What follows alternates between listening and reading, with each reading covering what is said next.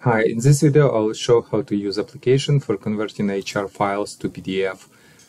You can see on my computer I have HR files and I can open it into HR viewer. It's free app, it's showing what is inside of HR file.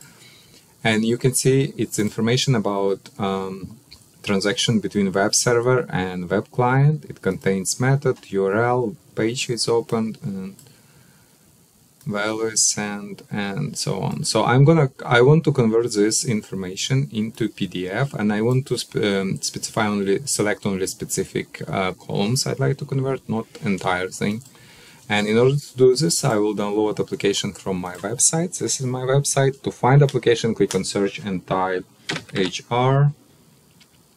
And I need this HR file converters and HR to PDF.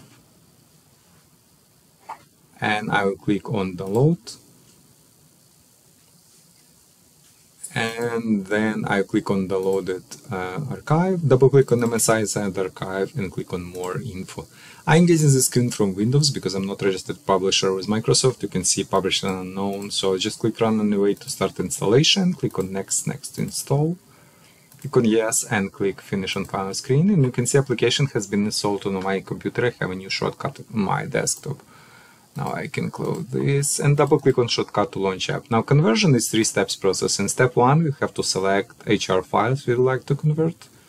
So I click on this select input file button, navigate to my HR file, select it, click open, and you can see file has been added. I click on next step.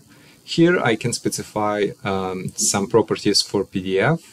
I will leave as it is, a flat table, A4, 12 font size, portrait orientation. And here I can specify which columns I'd like to export. I'd like to export method and URL and click on next step. And on final step I'll just click run to create PDF file. It's asking me for name and location. It's okay to have this name and location, just click save. And let's go and see PDF file. I'll double click on it and you can see it has a table with all method and URL submitted to web server. So yeah, basically that's it. We converted HR to PDF. If you have any questions, please leave them in comments below. If you'd like to see more videos and more applications like this, please like this video and subscribe to my channel. Thank you.